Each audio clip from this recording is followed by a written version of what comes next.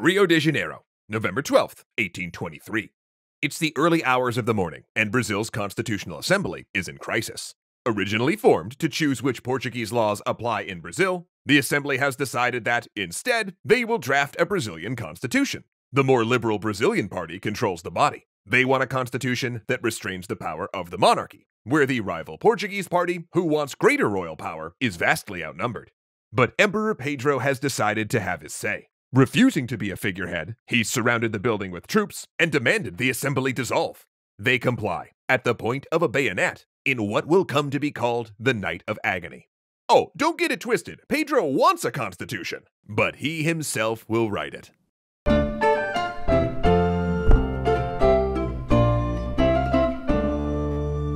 Thanks so much to CuriosityStream for helping to tell today's historical tale. When Pedro declared Brazil independent in 1822, he was still years away from actually taking control of the country. Covering vast territory and difficult to govern from the center, it was 1824 before Pedro had forced the last Portuguese troops out and re-established control of the provinces. Though in reality, he'd be fighting for control his whole reign. Portugal would not officially recognize Brazil's independence until 1825, and only then due to British mediation and a humiliating list of caveats. Not only did Britain get special trading rights for brokering the deal, but Brazil had to reimburse Portugal for property left behind by the Portuguese who had fled, and John VI got to pretend that he granted Brazilian independence. The British also stipulated that Brazil promised to work toward ending the slave trade. In the meantime, Pedro also inherited two ongoing political crises. The first was a war in Brazil's southernmost province, only annexed in 1821, which was trying to break away with the help of a neighboring country we know today as Argentina. And the second was the always restive Northeast, which rose up in reaction to the Night of Agony, briefly declaring itself the Confederation of the Equator before Pedro smashed the uprising and executed its leaders. Oh, and who ran Brazil when Pedro was at war, you ask? That would be Leopoldina. Yet the most dangerous challenge was the increasing factionalism between the Brazilian and Portuguese parties. While the rural landowners of the Brazilian party had been pro-independence and helped vault Pedro into his position, he quickly found that they wanted him to be largely powerless. He therefore switched sides, falling in with the more recently arrived urban class of the Portuguese party who ran the economy in the cities. Though the irony was that both of these were, in the terms of the time, liberal parties. Both believed in constitutional government, though they differed in details. In fact, they differed so much that at one point political mobs flooded the streets of Rio in a multi-hour-long bottle-throwing war. But when Pedro and his ministers drafted the constitution in 1824, it was the Portuguese party that he mostly kept in charge. And the resulting document was extremely liberal for its time, with more rights than many European constitutions of the period. The government would have the three standard branches of the US version: executive, legislative, and judicial, plus a fourth for the king to moderate the other three. The resulting system has been called a presidential monarchy, where the emperor, as head of the executive branch, could also appoint cabinets, judges, and legislators at the General Assembly. Also, voting for the Representative Assembly was restricted to property-owning men. But the value of property was low enough that a full 15% of the population could vote. Now, I know that doesn't sound like a lot, but given that the United States led the Americas at 18% and the European states averaged about 5 to 6% at the time, it was pretty good. However, it also enshrined slavery in law and barred enslaved people from citizenship. Pedro, though himself a slave owner, had come to favor abolition. Yet, like almost all Brazilian abolitionists, he wanted to see it phased out gradually because he feared general emancipation would turn into a violent Haitian-style revolution. But in practical terms, he was really just kicking the issue down the road. And while Pedro largely respected this constitution, the Night of Agony solidified him in the Brazilian party's mind as an enemy of constitutionalism. And then came the family problems. Because in the midst of this political rancor, Pedro's private life was burning down in public and taking parts of Europe with it.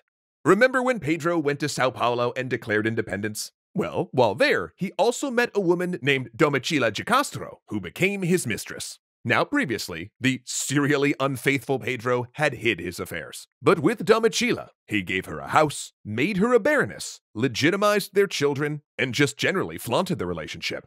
And when Leopoldina objected, he got cruel.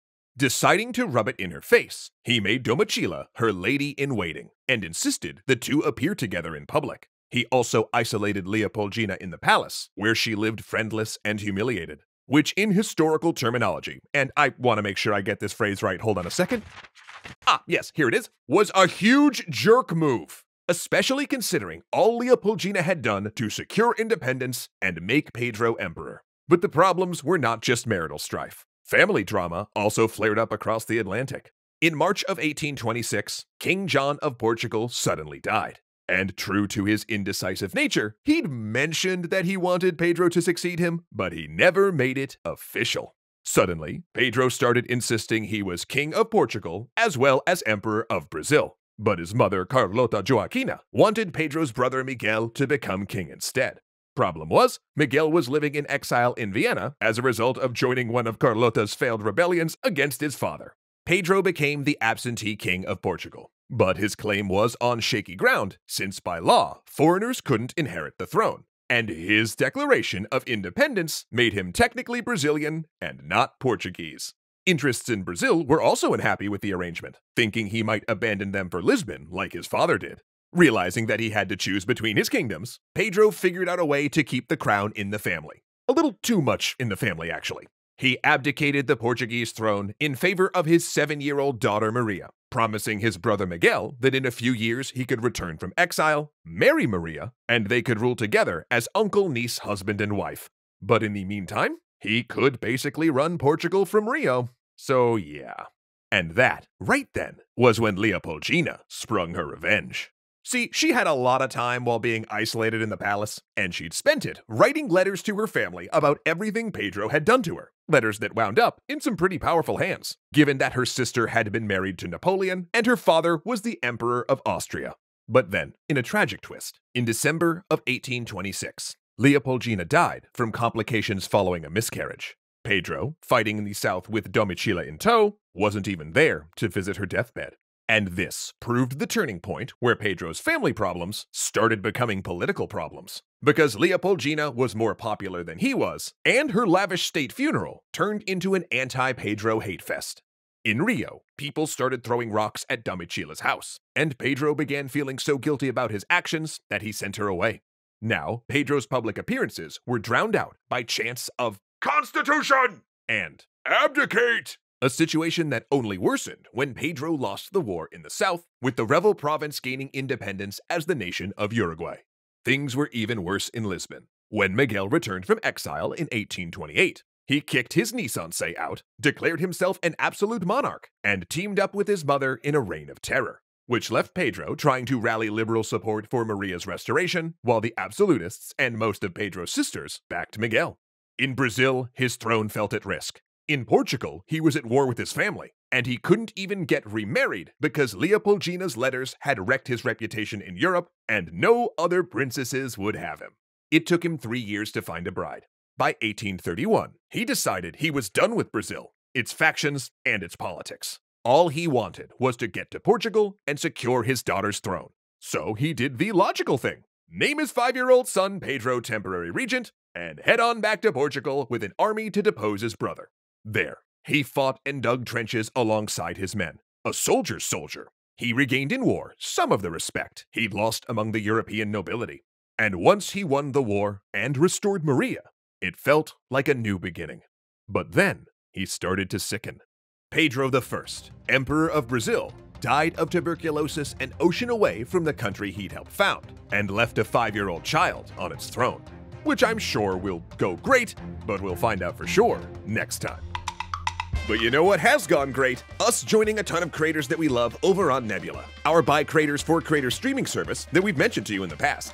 And you know what's new and that I'm very excited for that's on Nebula right now? Season 2 of Working Titles, where a bunch of us creators discuss the openings to our favorite video games. And I just gotta say, I am super proud that my episode just dropped on why I think the original BioShock may have the greatest video game opening of all time, complete with insights from David Flambouris, the artist who created its iconic lighthouse. And I'm not alone. There's been phenomenal breakdowns of other games openings from folks like People Make Games, who did a deep dive into Geralt's first cutscene in The Witcher, Nando V Movies talking Saint Row 4 wackiness, and the one that might eclipse us all, pun very much intended, Low Spec Gamer's discussion of Majora's Mask. Dang you, Skull Kid!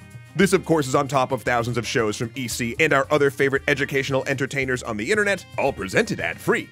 And because CuriosityStream, the online learning platform where you can watch tons of amazing documentaries and award-winning original series, loves us independent educational creators, they've teamed up with us over at Nebula, so we can offer you a dang fine 2-for-1 deal. Sign up for CuriosityStream using our link in the description below, and you'll get a matching Nebula subscription absolutely free.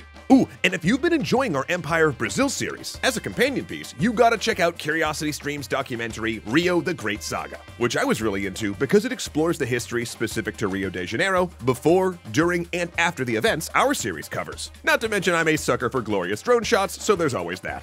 So, would you kindly head over to curiositystream.com/extra credits right now? That way, you'll get both of these phenomenal streaming services for only $14.97 for an entire year, which for those of you keeping track at home is 26% off the regular price. And when you do, not only will you get to watch some of the best content on the internet and under the sea, but you'll also be helping out our channel in the process. Thanks so much. A legendary thanks to Ahmed Ziad Turk, Alicia Bramble, Casey Mustia, Dominic Valenciana, Joseph Blaine, Kyle Murgatroyd, Kyle Wildridge, and O'Reels1.